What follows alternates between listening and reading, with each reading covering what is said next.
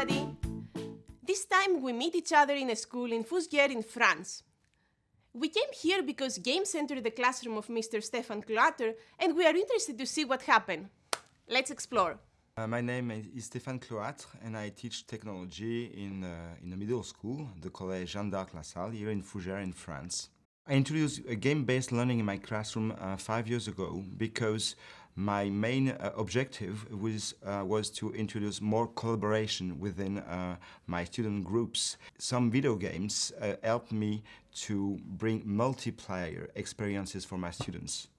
That was the main goal, and give them a lot of opportunity to create and have fun at the same time. So that was the main goal at that point. And I discovered Minecraft at that step.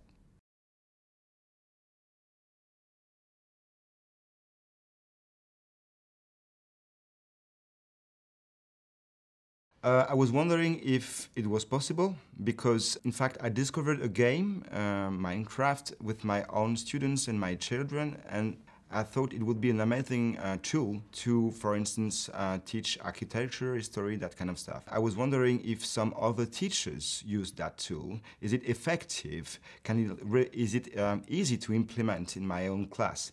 And in fact, I managed to connect with some teachers in Northern Europe and United States, and then I felt really more confident to try it.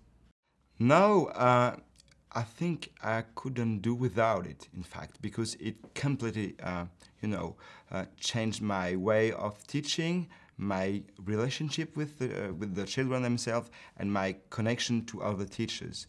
It's really a tool that I would recommend. First is to try to ask the students which game they play, what is the mood at the moment, and maybe for beginning, an interesting thing to do is to introduce a little workshop, maybe during a student's free time, just to watch and observe students playing. And for instance, Minecraft, that was my own experience. I watched students, I observed them, and I've seen so many connections with my own courses that then I was confident to use Minecraft. The lesson I used with Minecraft at the moment is a lesson about building our future city. So it's based on the districts of our own city. And it's connected to the Sustainable Development Goals. So students have to build a district in its current version, and then imagine and design solutions for this district to be more according and more respectful of Sustainable Development Goals.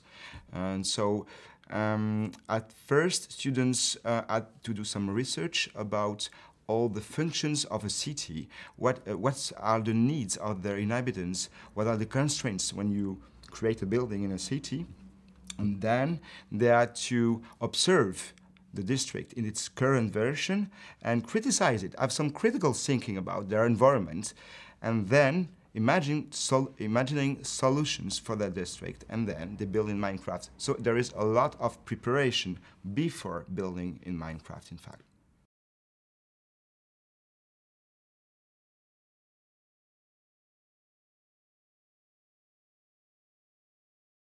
I have to help my students to get immersed in the story, to feel that they are architects, they're no longer students, they have a real role to play inside the classroom. So, it empowers them. So my main goal is to empower them, so when they start the activity, even if they don't play in the first step, they're really in the process, and they want to achieve something interesting and to create. So my main learning objectives are always based on my curriculum. So I never do without it. So my main objective in that subject is students must be able to have some knowledge about how a city evolves through time. They must learn to collaborate. They must learn to identify functions of a city or an object. And then, when the students work and build, they have to use mathematical tools, of course, based on scale, materials. It must be really accurately connected to reality, okay? So I just have to assess the skills and knowledge of my own curriculum during all the process. And at the end, they will have a kind of project review, and they will have to present their solutions as they were working in an architect company to, share all their ideas and try to convince the other students.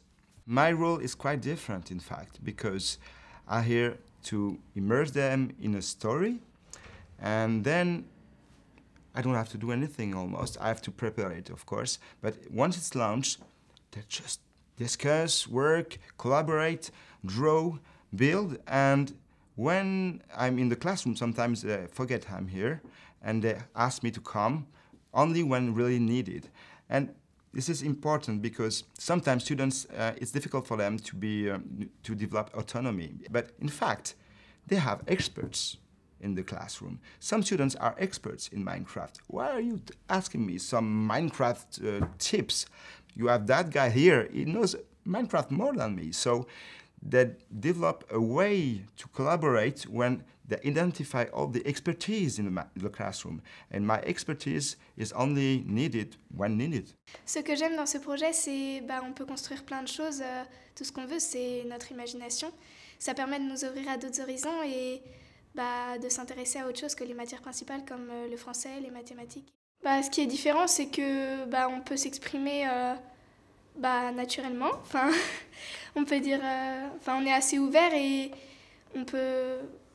C'est différent dans le sens où on peut toucher à des matières technologiques et on ne travaille pas sur papier, beaucoup moins que dans les autres matières. Les plus intéressants, c'est déjà on a un peu une mission à faire avec, et en plus on est entre copains, donc c'est bien. Oui, j'adore, il y a la bonne ambiance, tout le monde s'entend bien, on se répartit le travail, tout marche quoi. Après, faut juste être bien organisé.